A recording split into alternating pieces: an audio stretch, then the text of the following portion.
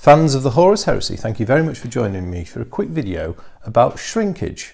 So this follows on from my series about my Triaros armoured conveyor, where I had a problem with the hull size and basically one of the parts was out of size of the rest of the kit. And then I went on and talked about how there's 3 stages of mould production before we get from the master model, the original model, through to a production mould at Forge World. And one of the things that was in the back of my mind was, well, how much shrinkage occurs at each stage?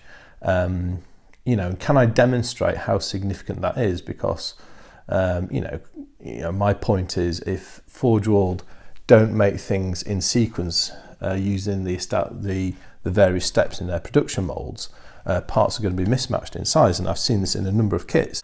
I was just doing a bit of work on some models, and I came across this guy. So this is a Titan Tech Pre, so this is quite an old model. This is actually a really old Forge World model, this one. And it's probably one of the earlier figures I actually sculpted. It's very nice. He's not got his machinator array attached at the moment. And then this model was repurposed as Caleb Decima in the Istvan 3 book in the Mechanicum list. But interestingly, this model was made and cast with its own base. Now, so my assumption here is this was made, this base is a 25mm base. So this actually gives us an interesting link to the original size and how much shrinkage has occurred. And if we take, you know, here we have one of the battle brothers of the Iron Hands. If we take, and that's got a standard GW production plastic base, there you go, GW. If we take that and put the two against one another, we can see there is a size differential. So my thought is we can measure the size difference between these two and work out what the percentage loss is, and then we can apply that across a 3-stage process and work out what percentage shrinkage occurs at each stage, and therefore have an idea of if a part is made out of sequence in that production process, what is the actual impact on the end size of a part. What should we do? Well, shall we do a little bit of drawing? We don't normally do drawing on this channel. It's normally modelling or what's heavy. So I'm just keeping this nice and simple with a little prop. I'm just going to draw around the base. Like so. And then we're going to do the same for the standard plastic base. Yeah, let's put that one here. This guy was on my work table because his bionic arm had broken, so I pinned that back together yesterday evening. Very nice with these Mark III Iron Hands Marines, but the wrists are quite fragile. So there we go. Right, you can go there. You can go there on that side. You can go there on that side. There you go. Right, so we've got, what should we call this guy? We'll call this Titan Tech Priest, and we'll just call that Space Marine. Right, so 2 circles around it. So if I measure the size of these, now I have to account for the fact that I've drawn around the base, so this circle is slightly larger than the actual base. So here we have a standard ruler, and we're measuring in metric. It's a steel ruler, so it should be reasonably accurate. So if I go across there, so that's, yeah, so edge to edge, that's slightly, just a touch over 25mm, and that's what we'd expect because, as I say, I've drawn around the base. So we just need to knock a little touch off. This isn't entirely precise. I mean, ideally, if I had it, I would use a set of measuring calipers to do this.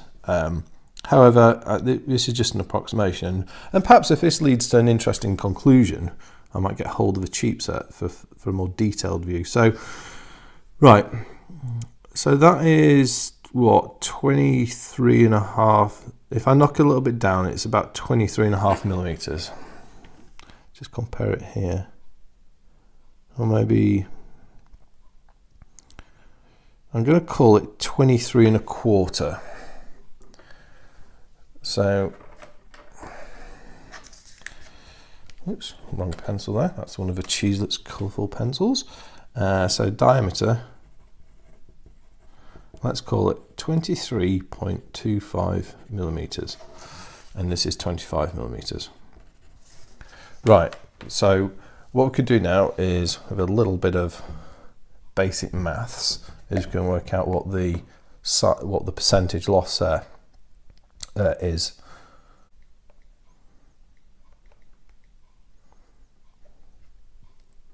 Right, so that is the size loss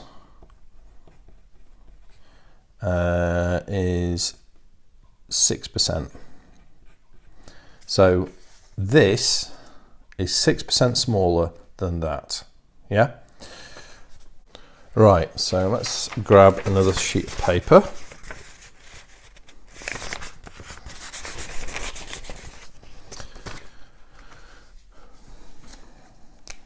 So we said, master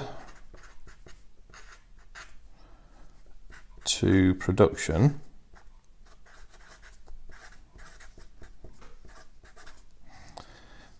equals 6% loss. So we've got there's three stages in the mold production mold creation, and that's master to submaster to production. Excuse my handwriting, these Sharpies are not the easiest thing to write with, particularly joined up. Right, so you've got three stages. So let's assume a linear loss in size for each stage. So very simple maths. So we'll take our 6% and divide it by 3. So therefore, each stage loses 2% of part size.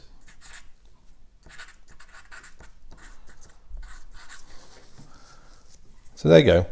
Very, very simply, and obviously with the assumption that that model was originally made on a 25mm base, which I believe it is, and it certainly looks that way.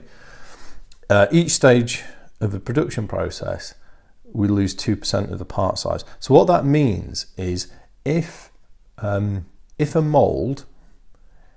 part is cast off a submaster as opposed to a production mold, that part will be 2% larger than the production parts, or the parts from the production molds. If, and as I know and suspect happens sometimes, a new mold is cast from a production part, then that means that the subsequent sub-production part is going to be 2% smaller than the production parts itself. So 2%, well, it doesn't sound like a lot, but then again, if if we imagine some of the larger resin components, say the side of perhaps the Mastodon, which might be 20 centimeters long. I think they're actually longer. I don't know, but let's just take a large part as being 20 centimeters long. A 2% loss there is not insignificant, and you're going to have a part that's clearly out of size to the rest of the kit.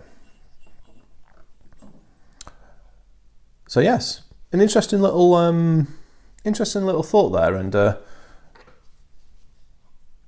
our friend here, the Titan Tech Priest, tells us an interesting story about what's going on in that production process.